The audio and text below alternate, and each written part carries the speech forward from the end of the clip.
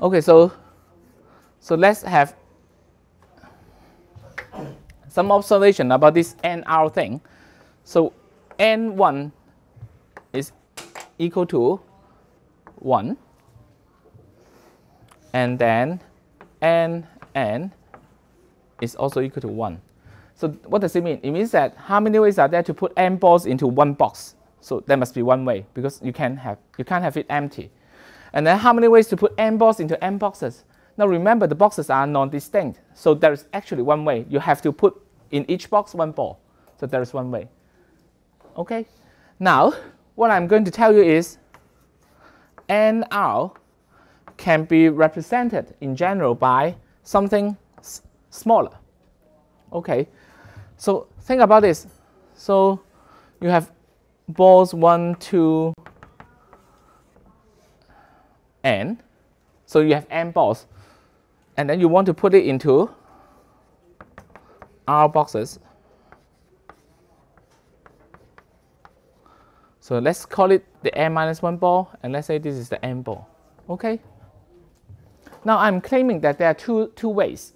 One is this n occupies a separate box, and nobody is sharing the same box with n. So this is case 1. Case 1 is the last ball, this ball n, occupies a single box. It does not share with any other one. Okay, so this is one case. And what is case 2? Case 2 is not sharing, right? And case 2 will be, okay, it is in a box, but it has at least one ball with it. It is going to be sharing. Case 2 is the sharing case. Sharing case. So the number of ways to put n balls into R boxes must be equal to the number of ways in case 1 plus the number of ways in case 2. Am I correct? Is that okay? So this is the rule of thumb. Either the last ball is sharing with somebody else, or the last ball is not sharing with somebody else. Is that okay? Okay? Okay, so let's do case 1 first. Case 1 is easy. How many different ways can the last ball not share with others?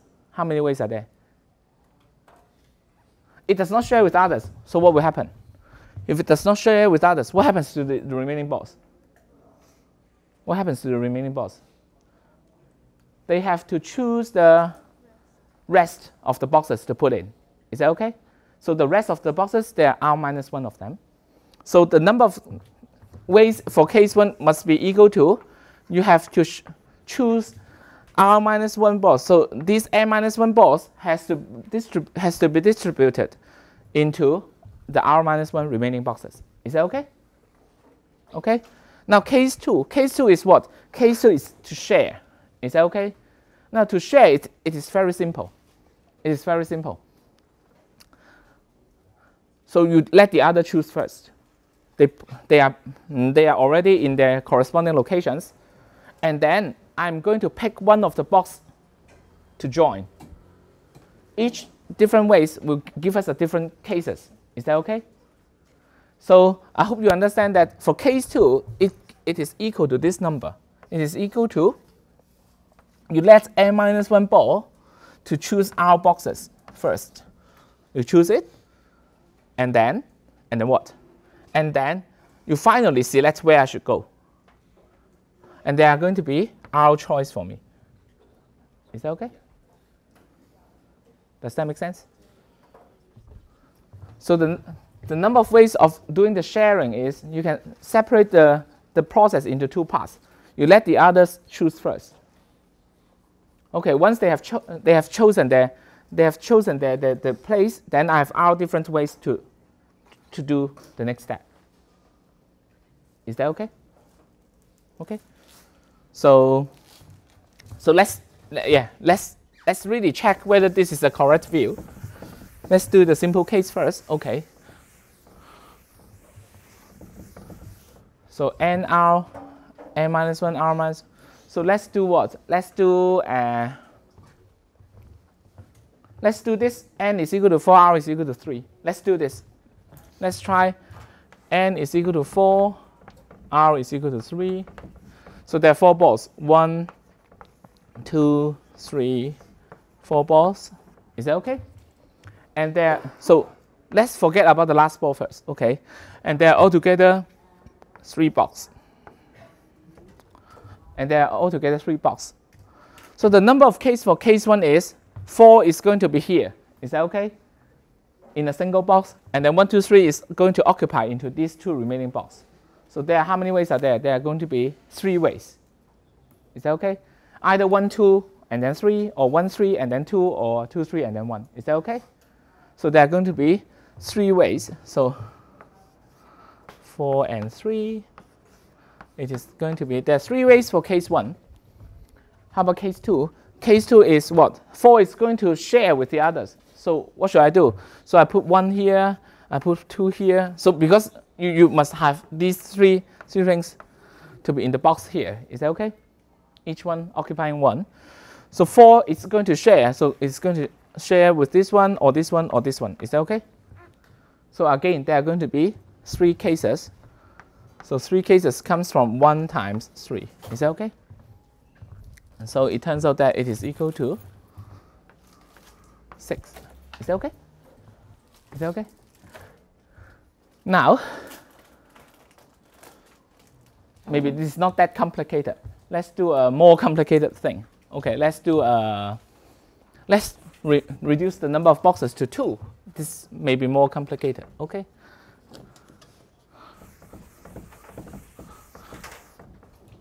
For 2. For 2, what does it mean? Okay, so we still have 4 balls. 1, 2, 3, and then 4. And then there are only 2 boxes. And then there are only 2 boxes. So case 1 is 4 is occupying this one. So you must have 1, 2, 3. They are here. They cannot have any chance. So there is, so 4 and then 2. It is equal to 1. There is 1 case for case 1. And how many cases for case 2? Let's take a look. So this, we have more. Case 2 is, we put 4 aside. We put 4 aside. We forget about this 4. And have 2 boxes for this 1, 2, 3. How many ways are there? You may have 1, 2, and then 3. You may have 1, 3, and then 2. Is that okay? And then you will have 2, 3, and then 1. Okay, so these are the 3 cases that we do not count about this 4. Am I correct? Okay, now we can put back 4. 4 may be put here. You get 1, 2, 4, and then 3. 4 may be put here. You get 1, 2, and then 3, 4. 4 may be here. You get 2, 3, 4, and then 1. 4 may be here. You get 2, 3, 1, 4. Is that okay? And then 4 may be put here. 1, 3, 4, 2. And 4 may be put here. 1, 3, 2, 4. Is that okay? So here, for each of these cases, 4 will have different ways to be put. And how many ways are there for each case? There are going to be 1 and 2 cases here, 1 and 2 cases here, 1 and 2 cases here. It depends on the number of boxes that you have. So you have R boxes, so it is going to be multiplying with R. If you are okay with what is going on here so far, could you please raise your hand? Okay, excellent. Now, this is the so-called, okay, so I'm going to wipe this. This is the so-called recurrence relation.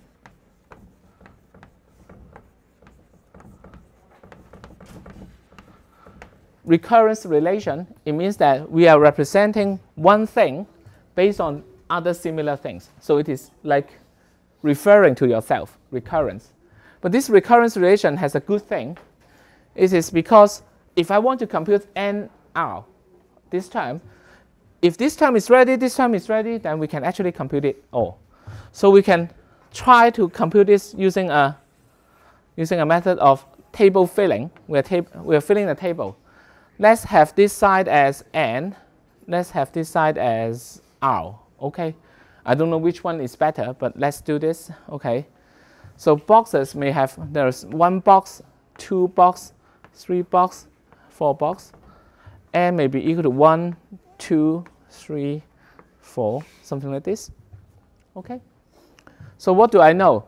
What I know is that when r is equal to 1, it is always 1. So it is 1, 1, 1, 1. Is that okay? When r and n are the same, it is always 1, 1, 1, 1. Let's try a 5 here. Let's try a 5 here as well. So you have a 1 here, and then you have a 1 here. Okay. Now, if I want to compute this term, how do I compute it? This term, this is 3, 2, right? N is 3, R is 2. 3, 2 is equal to, you first find the term 2, 2. And then you also find the term 2, 1. This term is based on these two terms, 2, 2 and 2, 1. Is that okay?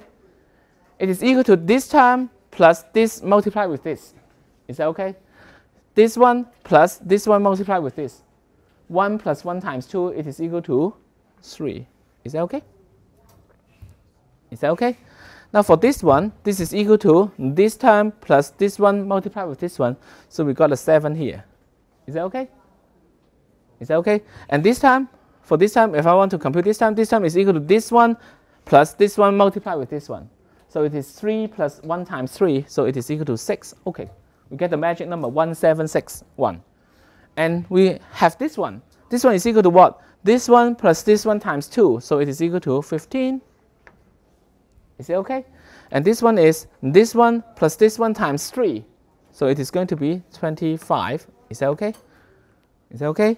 And then this one is equal to 6 plus 1 times 4, so you get 10 here. Okay, now this will be easy.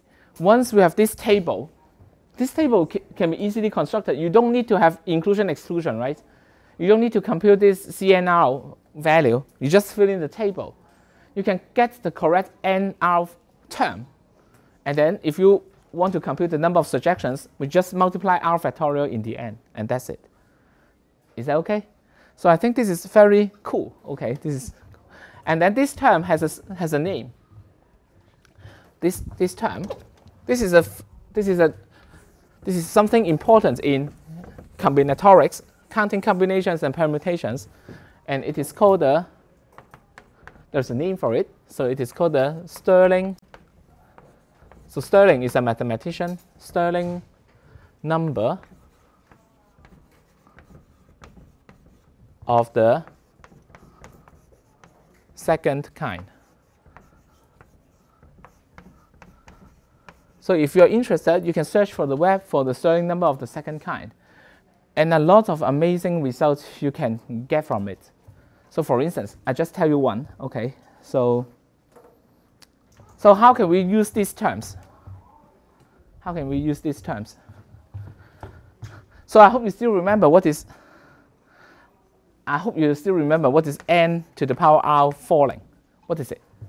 This is by my definition, you start with n, and then the next one is n minus 1, right? And then you have n minus 2, each one is 1 smaller than the previous term, multiplied together, and then they are going to be r terms. Is that okay? Is that okay? Now, let's try. Okay, so this is something cool, okay?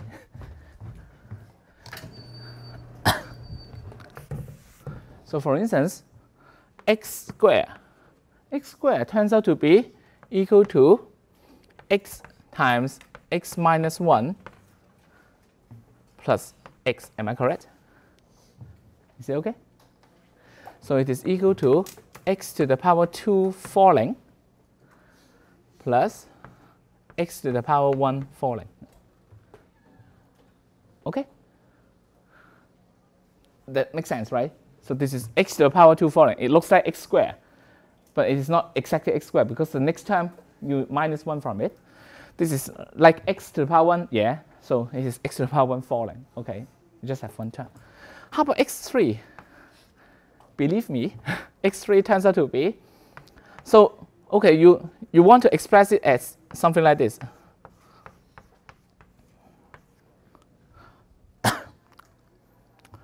Then what? You are minusing too much. So here it is x cubed minus 3x squared plus 2x, am I correct? So we add back something to make it into x cubed. So how many should we add back? It turns out that let's try to add back 3 of this x and then x minus 1. Then maybe it is good, okay. So if you believe everything is okay, then the x cubed term is correct now because it is x cubed. There's just one way to get x cubed. And then the x squared term is now also correct because they are minus 3x squared. And then you have plus 3x squared left here. Is that okay? But now the number of x may not be correct. The number of x is not correct. The number of x here is you have how many minus x here? You have plus 2x here. Am I correct? You have yeah, so this is what? This is x cubed minus 3x squared plus 2x. Am I correct? This one is 3x squared minus 3x. Am I correct? Now the x term is not correct. It is plus 2x and it is minus 3x. We need to get it back. So we add x back. Is that okay? Okay, so it is equal to what? It is equal to x to the power 3 falling. Is that okay? Plus 3 times x to the power 2 falling plus x to the power 1 falling. Is that okay?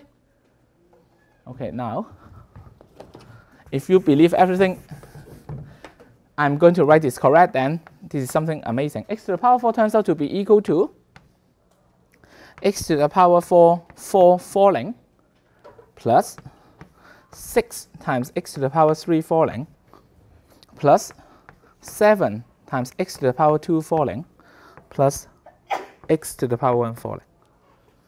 And then x to the power 5 turns out to be x to the power 5 falling. Yeah, I need to check. Okay. Plus 10 times x to the power 4 falling plus 25 times x to the power 3 falling plus 15 x to the power 2 falling plus x to the power 1 falling. Is that okay? So why I'm getting this? These are actually from these Stirling numbers. Okay. So this is an amazing coincidence about this Stirling number. So if you want to write it down, it is like x to the power k is an integer. It is going to be equal to, you add a lot of terms. You add a lot of terms. So from r is equal to 1 up to k. Up to k. So you get what? You get k r times x to the power r falling. So it turns out that it has this very beautiful relationship. Okay, so let's take a break first. Okay.